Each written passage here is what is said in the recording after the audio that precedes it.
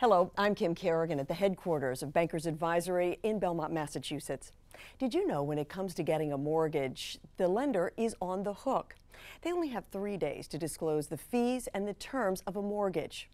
Here to discuss the federal and the state regulations that protect consumers is Marissa Blundell. She's General Counsel for Bankers Advisory. Marissa, it's great to be with you. I know we're going to talk about disclosures today, and let's get started talking about the qualified mortgage and how that relates to financial disclosure. Well, in order to be a qualified mortgage, the transaction's points and fees cannot exceed 3% of the loan amount. So the lender is limited in the amount of points and fees they can charge to the borrower. And those points and fees have to be disclosed to the borrower up front. So Marissa, when you're talking about disclosure, are you talking about truth in lending? Yes, there are many different state and federal regulations that govern the mortgage origination process. Two of the primary regulations when you're talking about borrower disclosures are the Truth in Lending Act and the Real Estate Settlement Procedures Act. Now, both of those laws require disclosures to be given to the borrower very early on in the process, within 3 days of the lender's receipt of the borrower's application, and then again at closing. So Marissa, this essentially gives the borrower an opportunity to read all that fine print before they move forward in the process. Yes, the Truth in Lending disclosure will show the borrower the total finance charge that they're going to incur throughout the loan's term, which could be 30 years. And under RESPA, lenders are required to give the borrower a good faith estimate. That's actually the name of the form. And on that estimate, the borrower will see the potential settlement charges that they'll incur at closing. So talk to me a little bit about the good faith estimate and what that does for the consumer. Well, the design of the good faith estimate is such that it uses numeric codes so that at closing, the borrower will very easily be able to compare the charges that are listed on their closing settlement statement and the information that was provided earlier to them on the GFE, and we'll be able to make a comparison to make sure that the charges were appropriate. And what if they find out they're not? Well, and that is actually the intention of RESPA, is to prevent surprise fees at closing. So let's use some examples. For example, let's say a $200,000 loan. How would this apply? All right, in that scenario, the points and fees that the lender can charge can't be more than $6,000. And so that means that the lender's origination charges, the loan originator's compensation, if it's not a salary, and the third-party fees that are going to be paid to a lender's affiliate cannot be more than $6,000. Marissa, you talked about third-party charges. Now, where would those be coming from? Well, the consumer is going to have costs that are necessary for the lender to process the mortgage application. For example, the cost for obtaining a credit report or an appraisal, the cost for the title insurer to run a title search. Those are all considered third-party fees. Well, wouldn't it be difficult to predict the exact cost of these items? I mean, for example, if the house is over on Martha's Vineyard, the appraisal cost might be higher. You're absolutely right. And the appraisal cost could vary based on where exactly the property is located, what type of property is being assessed, and the lender is required to not charge more than they had originally disclosed. They are limited. Only very small increases to charges are permitted at closing. And in the case of the appraisal, that's a 10% tolerance cap, so to speak, that's on the increases that could potentially happen. And if it goes beyond that, then is it the lender's responsibility to pick up that cost? Yes. If the 10% tolerance threshold is exceeded, the lender would have a legal liability there to either cure the deficiency at closing, which is by reimbursing the borrower.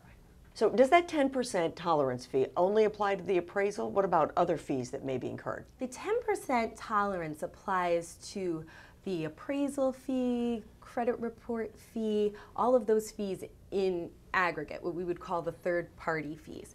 However, there are other charges, such as the origination charge, that's subject to a 0% tolerance threshold, which means that amount cannot increase at closing from what it had been disclosed as earlier in the process. So they've got to be right on the money when it comes to those different charges.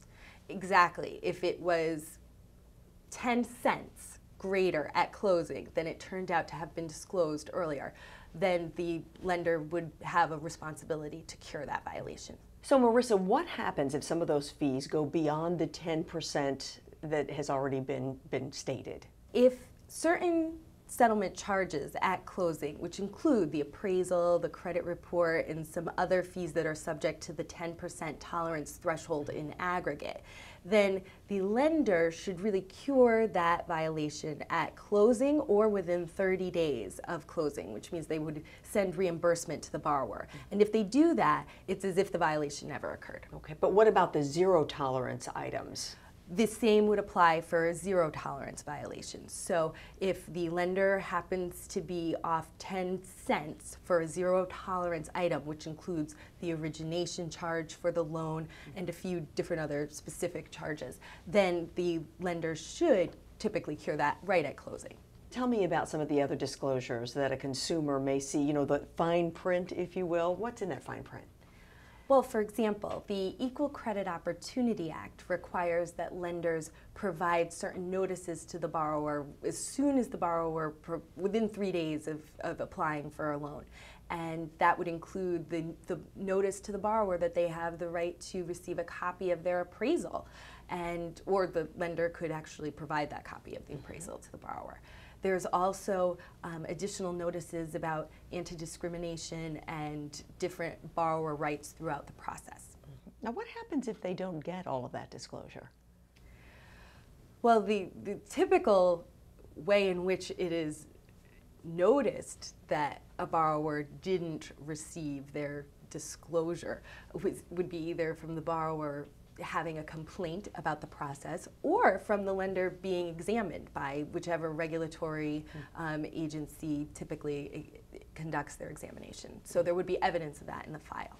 Earlier you mentioned that there are state laws. Maybe you could tell me a little bit about some of those state laws and how the consumer benefits. For example, each state is going to have its own legislative agenda, so to speak, and states can always promulgate rules that are stricter than the federal rules or in addition to the federal rules with respect to consumer protection. And for example, in Massachusetts, before a lender can approve a refinance transaction, the lender and the borrower have to complete a tangible net benefit form to ensure that that transaction is going to in fact provide some benefit to the borrower before the lender can make that loan. So tangible net benefit, explain to me why that's so important. I mean, it seems pretty obvious, but explain it to me. If after refinancing, the borrower's monthly payment for their mortgage will be reduced. Sometimes they're reduced by $100, $150, $200 a month. And if that's the case, that indicates that there's a benefit to the borrower. However, there are costs that the borrower will incur as part of that refinancing transaction.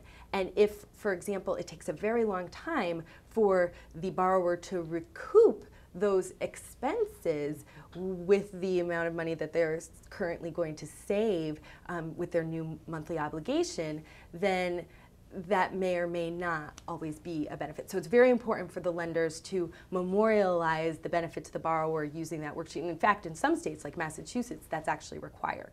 It sounds like to me there's a lot of protection for consumers, both on the federal level as well as the state level. Yes, and the federal agencies are evaluating the Truth in Lending Act and Real Estate Settlement Procedures Act. They have for years, and they continue to do so in order to hopefully simplify the process further. Well, that sounds like a positive thing for both consumers and lenders.